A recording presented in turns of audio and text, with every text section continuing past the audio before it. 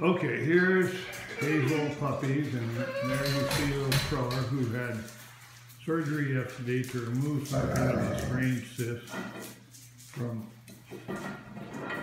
sort of under on top of her neck. It wasn't a dermoid, but we don't yet know what it was. Anyway, she had a bad night, but then she's feeling a lot better.